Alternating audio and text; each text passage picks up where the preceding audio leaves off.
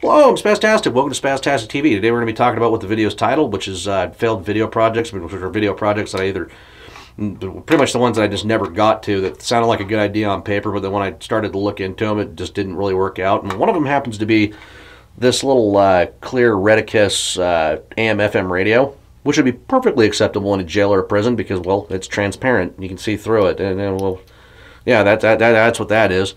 Picks up FM radio pretty good and freaking... Actually, I'm going to show you something. If you ever wondered what the AM antenna is in here, it's that little loop right there. That's the AM antenna. Now you learned something. Almost all radios, if they don't have that little freaking crappy loop, that's an AM antenna. But anyhow, I'm going to jump cut to the TV dinner tray, and I'm just going to show you a couple of little freaking things and give explanations of why I never got around to. Now, one of the other videos that I had an idea of doing was a little video on these little cheapo radio boombox things, of which the reason I never uploaded a video is because Techmoan did a review on this one, and the 8-Bit Guy did a review on this one, even though this one doesn't say X-Base on it. And they were much better videos than what I was going to put out. Except for I might actually return to this radio right here, because it does actually do one thing well, even though it doesn't pick up the full band that most people would normally do, is this actually is a pretty good shortwave radio receiver.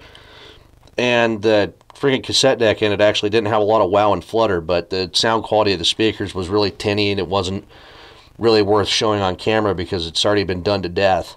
But I don't think anybody's shown the shortwave radio receiver that this thing has in it. If you want to see that, I could make a quick video on that late at night. I mean, why not? And this one sounds a lot better. But and they're both Bluetooth radios too. But this one sounds a lot better, but the cassette deck in it's crap. And it doesn't pick up anything on shortwave. So, I mean, that's pretty much those. That's the reason I didn't upload those, is because, well, they've been done to death. Alright, you might be saying to yourself, well, that's just some cheapo tackle. I mean, I got the So Gaeling freaking stuff. The idea behind what I was going to do here was I was going to see, oh, could I get a cheap fishing kit that actually catch a fish for $40 from Wish? And I just never got around to doing it. Because the biggest problem I'd have is going and finding a place to actually, the fish are biting. And I don't know what the logistics are involved with actually filming a fishing video. Probably ought to ask somebody about that. But, yeah, no, one of these, I think it was this one, came with this stuff right here, which has got some lure. It's got a lure in it and whatnot. Probably ought to hold it in the freaking frame. It came with that stuff. And this one, I think I bought it with this lure kit. You can even see it.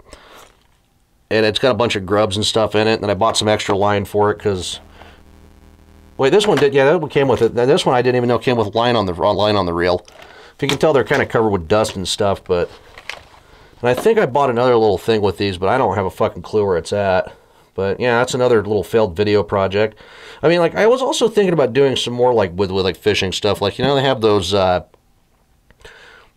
ready-to-fish kits and stuff like that. Sometimes if you get, like, the Berkeley ones out of the power bait, and they got, like, a lure and a couple spinners and stuff in them.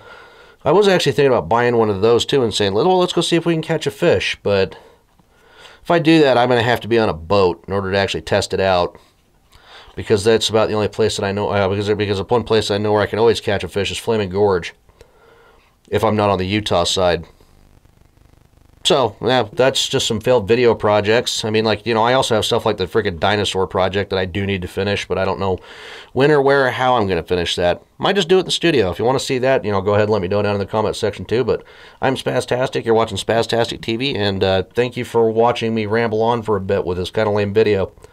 Anyhow, thanks for watching.